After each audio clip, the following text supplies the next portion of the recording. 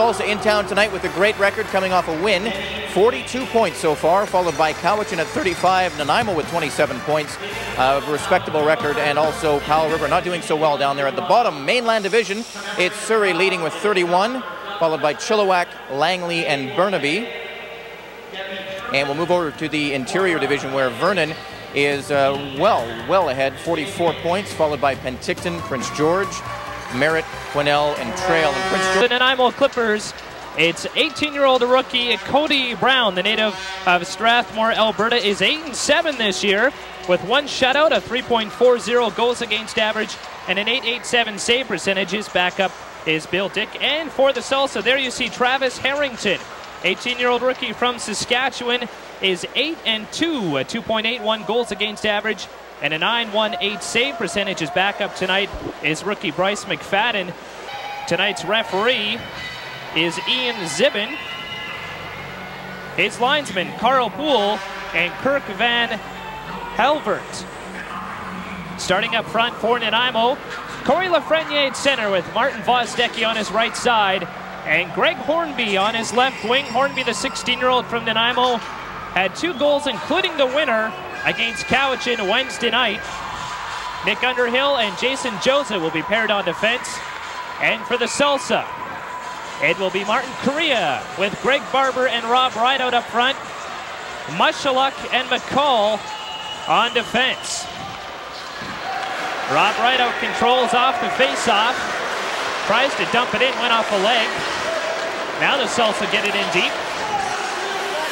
Brown leads the puck there for Jason Joseph. Up for Correa. 3-on-2 over the blue line. A wrist shot, pad save, Cody Brown. Rebound, and Brown will hang on to that. Some early scoring chances for the Salsa. Correa with a few shots. And here's a 2-on-1, Hornby with Vozdecki. Greg Hornby, a wrist shot right off the face mask of Harrington. Hornby got in pretty deep. So it's a bit of a sharp angst for Lafreniere. Lafreniere cross-fights a shot, and a nice save by Harrington off Bryce Colburn. Nice setup, and a big stop by Travis Harrington, his best save of the hockey game. Here's Coburn, spine McCormick. There's puck in front. O'Connor backhander, another whack at it, and Brown keeps it out. Keane at the point, tipped right on, and Brown will hang on to that. Cody Brown has looked sharp early on. Now we see O'Connor mixing it up. Leads the Salsa in penalty minutes.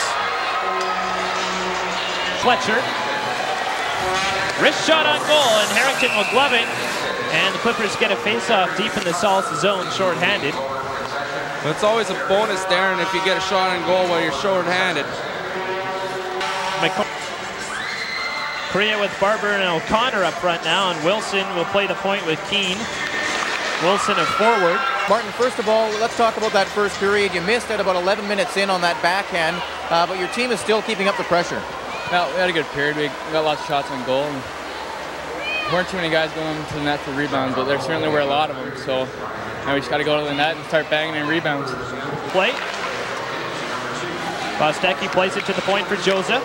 A shot right on, tipped in! They score a power play goal!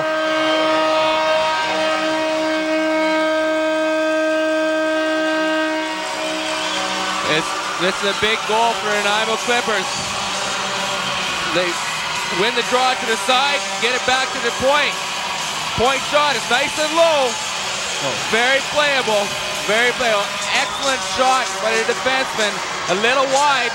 You have someone on a doorstep. If you can get a stick on it, it goes in the net. 2-minute shift. 21, Bryce Colburn. There's McCormick with the break right in. He scores! Brian McCormick. And the Salsa get one back late in the second period. So this could be a mental lapse on the Nanaimo Clippers. And here the Victoria Salsa battles back. There's still 20 minutes left. There's still a third period apart. And that's McCormick's 19th goal of the season. But this is a huge goal for Victoria. I think it might have put a spark in their play. Now they're coming back. They're down 3 for the third period. 20 minutes when you got a 4-1. 38 seconds. Fells and O'Connor. A couple of heavyweights going at it. Fells throwing the right hands. Trying to get that helmet off. This is a good situation. Now O'Connor's got his right hand loose. Now the linesmen break it up. Not too much of a fight. A little bit more of a wrestling match, back and forth. Yeah, O'Connor giving the guns to the fans, but his team just announcing the stars right now. Cody Brown, father, who he says